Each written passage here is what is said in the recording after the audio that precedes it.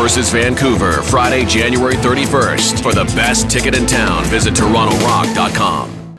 Toronto Rock head coach John Lovell, a tough loss tonight to the Rochester Knighthawks.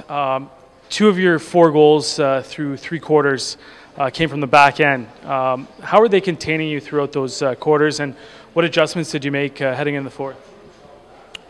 Well, I think how they're containing us, you're going to have to ask 2 or 3 guys in the, from the offensive side. You should ask them that question. But I thought we had a good feeling going into this game in terms of our preparation and what we had to do.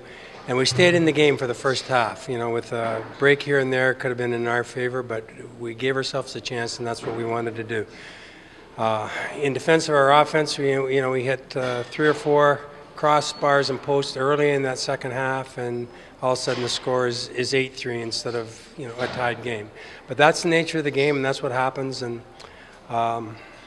so, did we quit at the end? No, we still played, but happy with our defense, happy with our goaltender. Our offense has to be much better.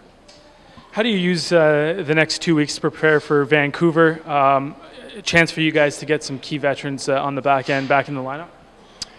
Well, we're just going to keep working on the things that we're doing in practice. Lots of that going on, and basic things. I think we're at this point. We're not disappointed.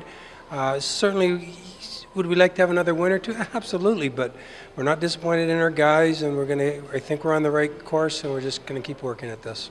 Thanks a lot, John. Thank you.